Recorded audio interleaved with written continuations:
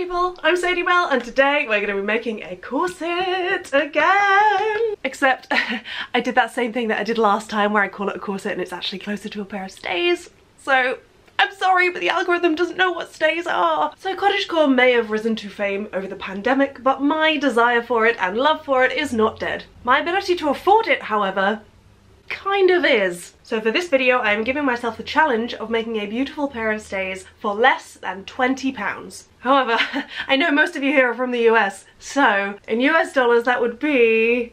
Hey Google, how much is £20 in US dollars? £20 equals $23.64. $23.64 or thereabouts. And hopefully by the end of this video I will have a beautiful cottagecore staple for my wardrobe that won't have put me into further debt than I'm already in. I am, however, going to add a little disclaimer here. When I talk about making things on a budget and the fact that I can make something for less than a certain amount of money, that's not me saying that you shouldn't spend more than that certain amount of money on that thing. Things like corsets and stays and very cottagecore-y stuff is not exactly available on the wider market. And yes, I'm ignoring all of the fast fashion imitations of corsets we've had over the last couple of years because that's not really what I'm going for. Because this stuff is hard to get in the mainstream, it means you normally have to go to small businesses, independent creators, and that's fantastic. We love supporting small businesses and independent creators. If you want something that looks like this, and this, and this, and this, and you have the funds to do so, you should absolutely support these creators. If I had the spare cash, I'd be doing it too. People like French Meadows, Cottagecore Wear, Red Threaded, they're just... the skill that these people have is just phenomenal. And the reason these things cost hundreds of pounds when they're made by independent businesses is because I'm not taking into account the time it's going to take me and an hourly wage for that. I'm not necessarily going to be using all the best quality materials, and I don't need to boost the price in order to give myself a profit margin so that I can reinvest in my business, because it's just me. So please don't take this video as me saying stop giving your money to these lovely businesses. This is just a personal challenge because I am in financial hardship. With that said, we've got a corset to make. Let's go. We're not going strictly historical for this one, so I'm using this classic butterick pattern. You've probably seen it in millions of other videos. I know Rachel Maxey has used it more than a couple of times. So I want to go for view C because it's a little bit longer in the waist than something like A, which means that if I want to tuck it into a skirt or something, I can, or I can just leave it with this lovely, like, pointed down to the front bit here. However, I am going to leave out the peplum on the back.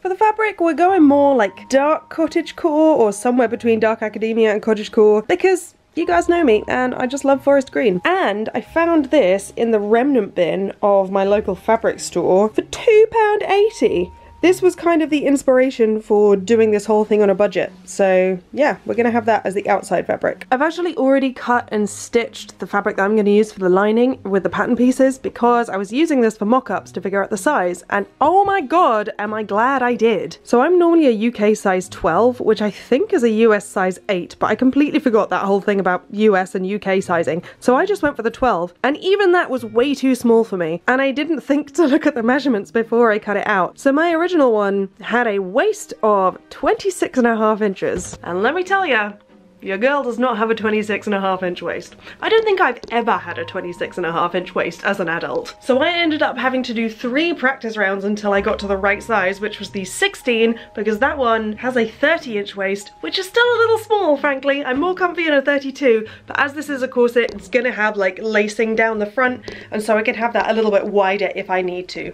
Or if I'm really feeling like a bougie 18th century high class lady who sits around and doesn't have to do anything all day, I can tight lace.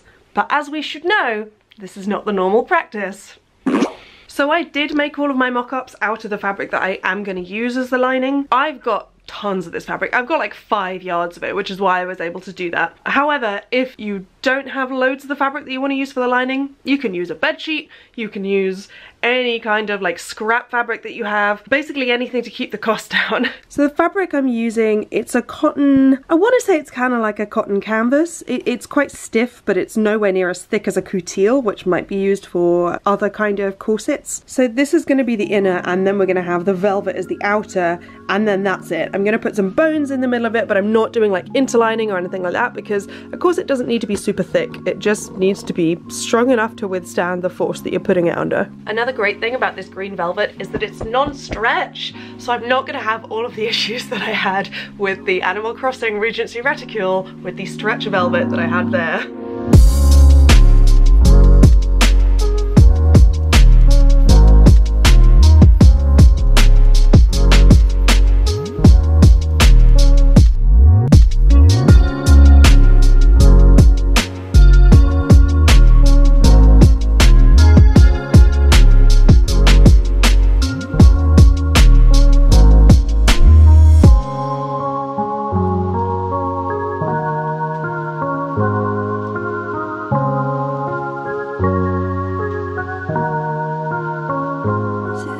Generally prefer just weighting patterns down and drawing around them. You get the wavy unevenness where the pins go in, but it's really important that these don't move around while I'm drawing around them. You can get away with it in something like a skirt, but in something like this, you're really gonna notice it. So I'm just sucking it up and using pins, and I'm just gonna be really careful when I'm drawing that if there are any curvy bits, I'm just kind of following where the line should go rather than every single little curve in the paper. Of course, this probably would be less pronounced if I was using the original tissue paper of the pattern, but I've just drawn over the pattern in baking paper just so that I didn't have to cut it out and then get the size wrong. Okay, I found a solution. I just did away with the cutting board for now because I can just pin directly into the rug that's underneath. Now obviously, I'm not going to be able to go over this with the rotary cutter with it like this, but I can draw around the outlines, put all the marks on, and then take the pins out, put it back on the cutting board for cutting it out. So it's perfect. Also, I realized that I've left like the tiniest little gap here and not so much at the top. That's just because the waist was like ever so slightly too small, and I'm just giving myself like the tiniest bit of room in the back panel.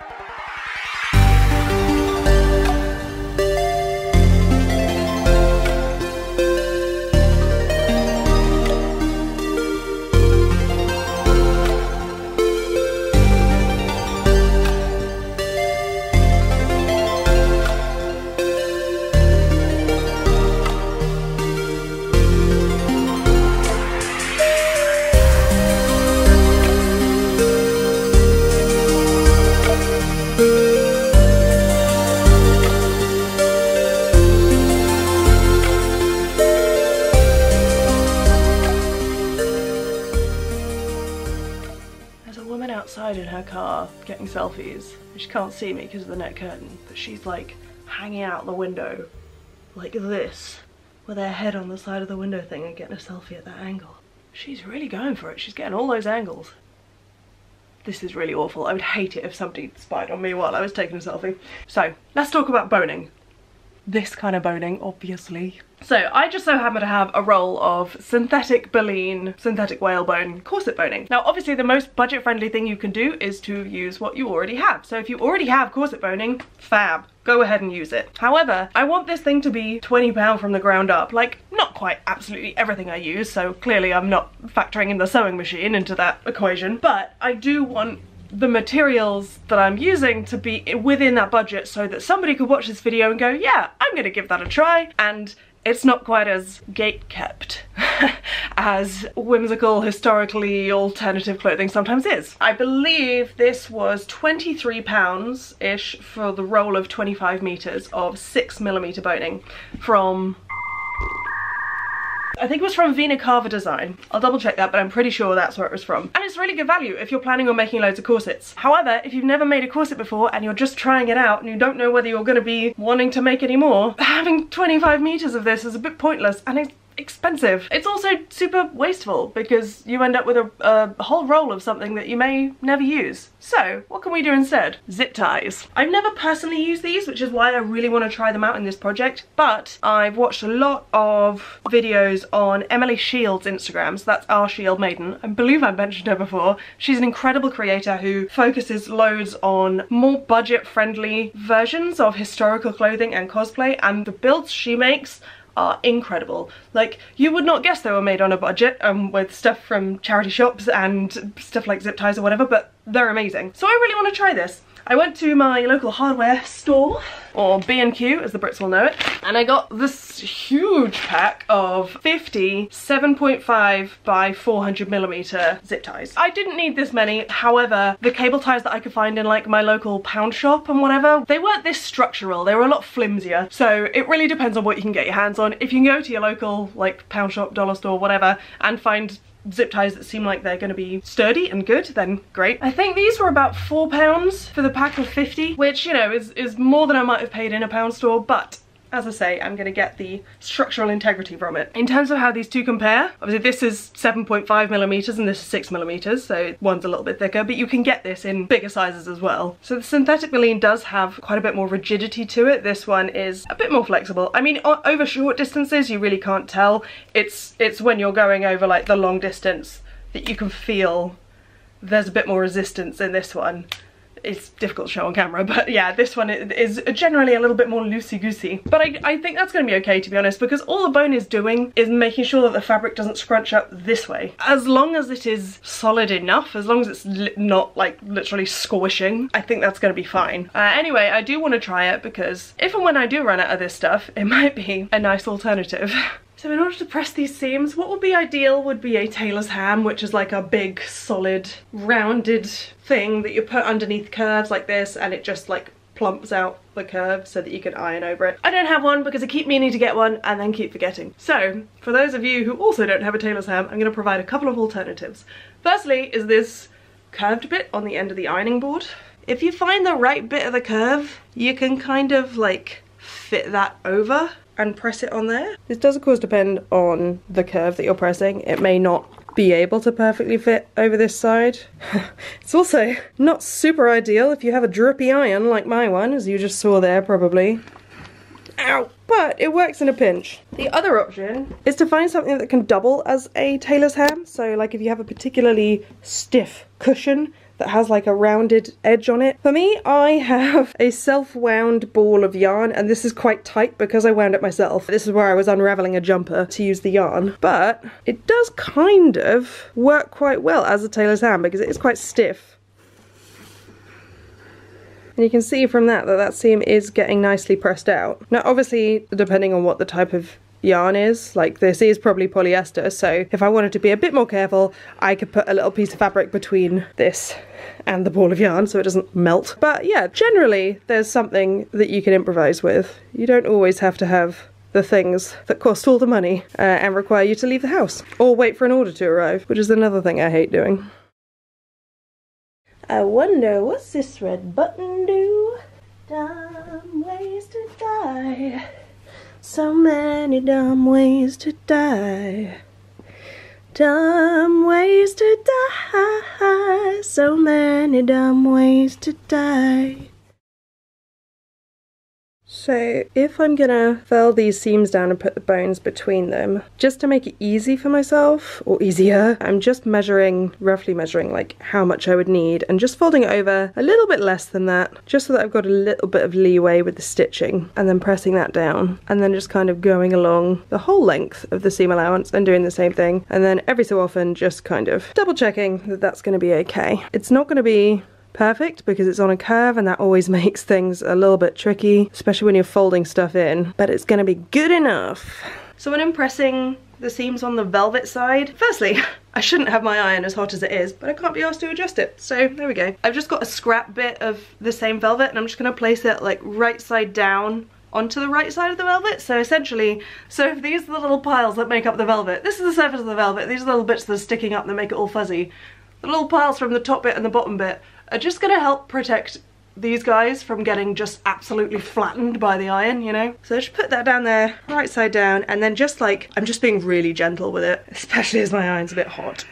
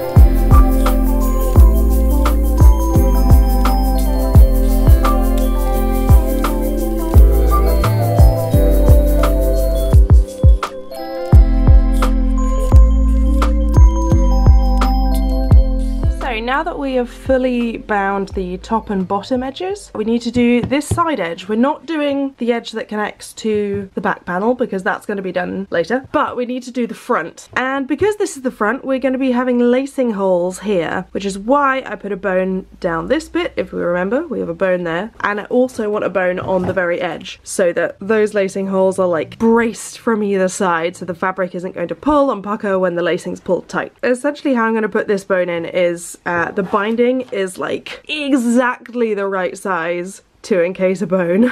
It's going to be a little bit touch and go, but I did do a test of this and it worked. So what we're going to be doing is attaching this on like normal, stitching that down that groove line there, and then when we fold it over and go to fell that on the other side, before we fell it, I'm going to insert the bone either just literally between the binding and the fabric here, or I'm going to pop it in between the layers so it's like a little bit more cozy encased in.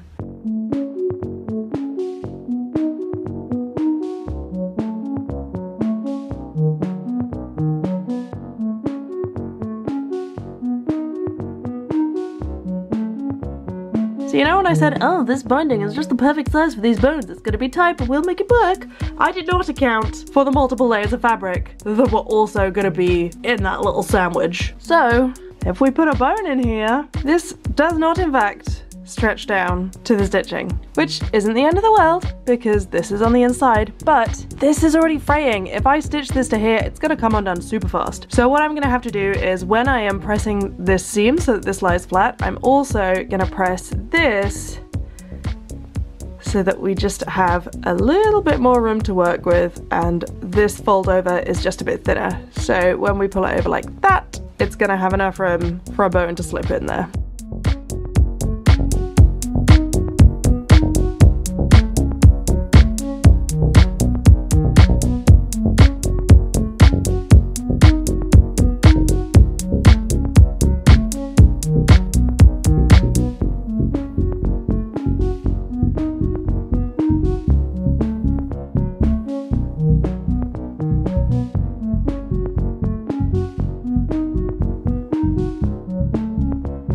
I think I may have come up with something like mildly cool, and yes, I am in my pajamas. So we pinned the back panels together, the lining and the main fabric, but because this is all like cut on the bias, there's been some stretching, and the velvet is generally a little bit more squishy than the solid canvas, so we've got things like this happening, even though on the front it's perfectly lined up. So what I'm doing is, when I'm tacking it on the back so that I can see exactly where that is, and I'm not gonna like miss any bits of it. And then once it's tacked and I've got the pins out, I'm then just gonna trim off the excess. But because I pinned it on the other side, all of the little sticky outy pointy bits are on this side, which inadvertently has made things loads easier, because normally when I'm basting on something that has pins in it, when you go to pull this needle, the slack, if you will, in the thread invariably gets caught on a pin, and it's really annoying. But because the only bit that's happening on the back where the sticky outy bits is like directly in and out of the fabric, this doesn't get caught on anything, and it's actually been a lot quicker and easier. So I think I might just make that a thing where if I'm pinning something to baste it, I do it on the other side. Like, the only downside is you kind of have to watch out like where your fingers are going, obviously, but you know, it's sewing. We're all used to like getting poked and scratched and prodded by needles and pins. Yeah, just thought that was kind of cool.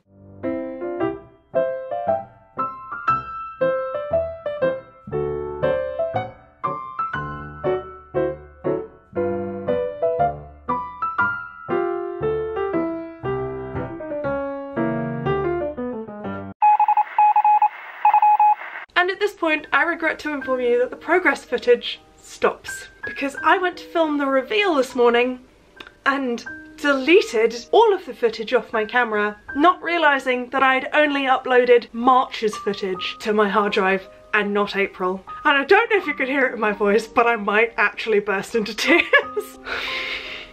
I was so proud of this corset. I am so proud of this corset, and I was so sure that this video was gonna be great. And now I don't have half the video.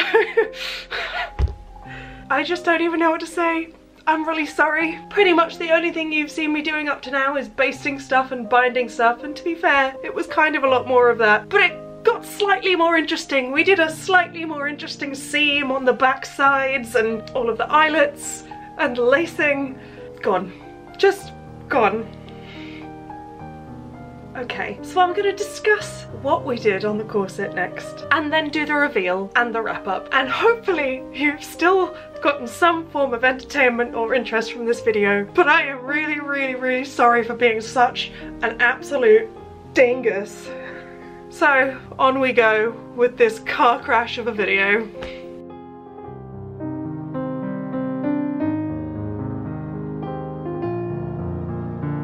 Okay, here we go. Isn't she beautiful? Wouldn't you have loved to have seen the progress to get to this point? There's a little bit of wrinkling here because I've just been wearing it for the reveal. So, as you can see, we were successful in doing the binding for this portion here. I mean, this is just something that you've already seen, right? You already saw me doing the binding for these sections. It's exactly the same. The bit that's going to be a little bit tricky to explain is this seam. So as you can see, this seam looks a little bit different to the others. So essentially here, before doing any of this binding, you do the seam between these two. So you lay them, rather than laying them wrong sides together like you normally would for a seam, you lay them right sides together. We did this seam so that there was the two raw edges along here, and then you encase that raw edge in the binding, and that's when I continued to do the binding up around this whole panel. And after you've done that, you get this like little flappy edge here, which then I've just stitched down. I just top stitched that so that it will be extra strong. I did think about doing a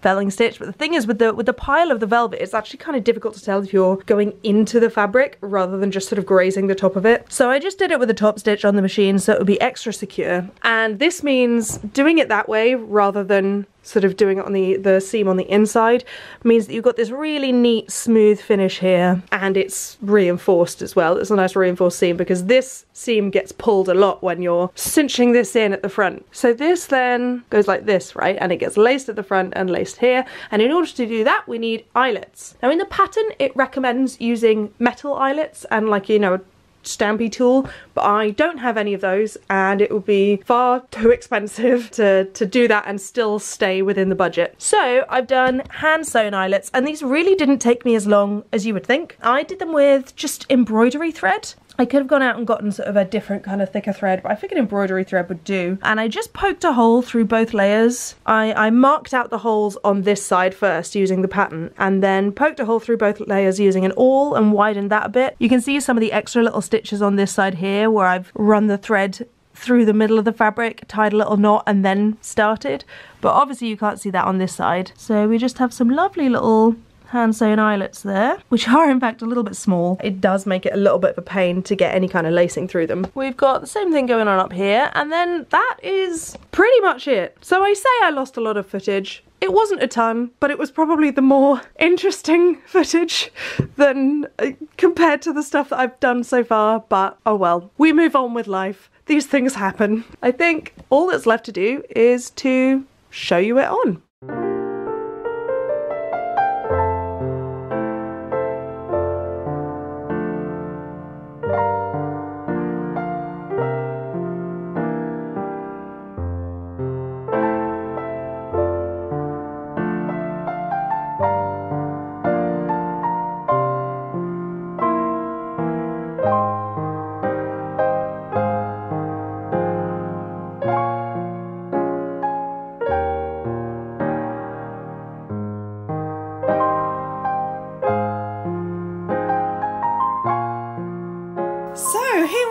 With the completed corset. I am so pleased with how this went. I actually really like how it looks with a sort of a more modern style with like the flared leggings and the crop top underneath. I'm a big fan. I might actually just legit wear this out. But I mean, I would have worn it out with the dress anyway, but it just makes it look a little bit more casual. So I really like that. It's a little bit unique. Honestly, I'm still kind of reeling from deleting all of the footage because that was today. I found that out about 10 minutes ago. So it's sort of difficult for me to reflect back on the project and think about how it went because I am just so upset with myself. But I think it's turned out quite polished and looking quite neat, and I think that's because I took a lot of care to do sort of pinning and basting rather than just pinning and going straight through the machine. I think that really helps sort of smooth things out and make things a bit flatter. You can still see a little bit of sort of waviness in the binding. I'm not sure how to fix that. I'm not sure why that's happened, but it's not super obvious. And as I've said, sort of in a similar vein with the zip and the skirt, if anyone is looking at this binding, which is really the only binding that you're going to be seeing in any detail, they're probably not looking at the binding. And that's not necessarily a good thing, but you know, at least the wavy binding won't be seen. Now, the aim of this video was to make a corset for under £20, which was, what did I say it was? I said it was like $23, didn't I? It's like about $25. How on earth has the pound gone up since I started filming? Jeez. So the aim was to make a corset for under £20. Let's go through the costs. So I already had a couple of these things. I already had the stiffened cotton that I used for the lining, and I also already had the embroidery thread that I used for the eyelets. Everything else I bought. So we had the velvet that I got from the remnant bin at Fabricland was £2.80. The cotton canvas would have been about £3 if I bought it new. The ribbon, I got 4 meters of that, so that was £3.20 in total. The dark green thread was £1.89. That was for my sewing machine. The pack of cable ties was £3.85. I could have gone for a cheaper one, but I wanted the slightly thicker versions. And also I now have like about 40 cable ties left, so if I wanted to make any more, I've got them. The Skeena green embroidery thread, if I'd have bought it, the prices vary. If you get it at Hobbycraft, it's like £1.50. If you get it at Fabricland, it's 30p. So let's go Fabricland. And the bias binding was about 50p a metre, so I spent £2 on that. So if we're looking purely at materials, I spent £17 and 4p, including everything that I already had.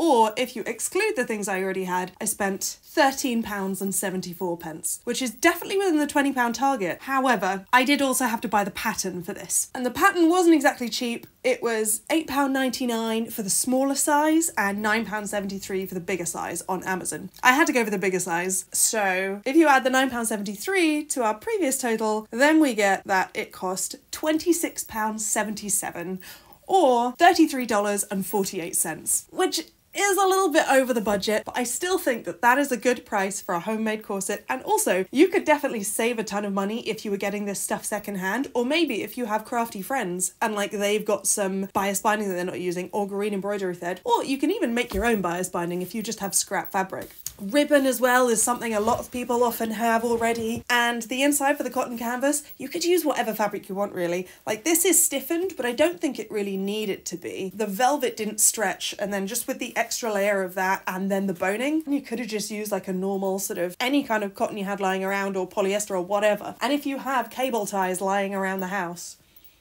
this could almost be like a free project, essentially. You could probably do this for less than $10. So I don't think it's a total failure that I went slightly over budget. I think, actually, considering I was buying a lot of the stuff new and we're living in a cost of living crisis in the UK at the moment, it's probably a pretty good amount to spend on a project like this. And I am gonna wear the crap out of this. I have actually already worn it. I was Disney bounding as Princess Anna from Frozen because there was a Disney night at one of my local pubs. And yeah, it went down a treat. It worked really well. So I'm gonna get lots of wear out of this. I hope that even though the video turned out to be a bit of a travesty halfway through, I hope you've managed to glean something useful from this, and I hope you're inspired to try and use your imaginations to cut down the costs in your patterns. I think that using zip ties for boning in a corset, like I can't notice the difference. It's really good and really cheap. So yeah, there are all sorts of ways to make projects cheaper and more accessible, and I really want to explore some more of them going forward. Definitely want to do some charity shop hunting for the next project, I think.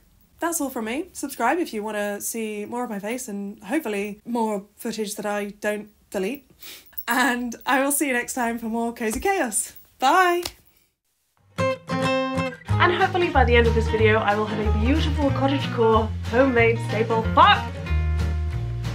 Ow! Ow!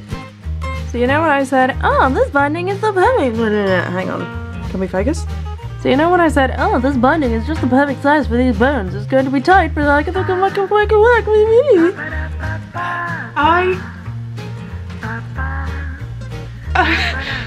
Oh God.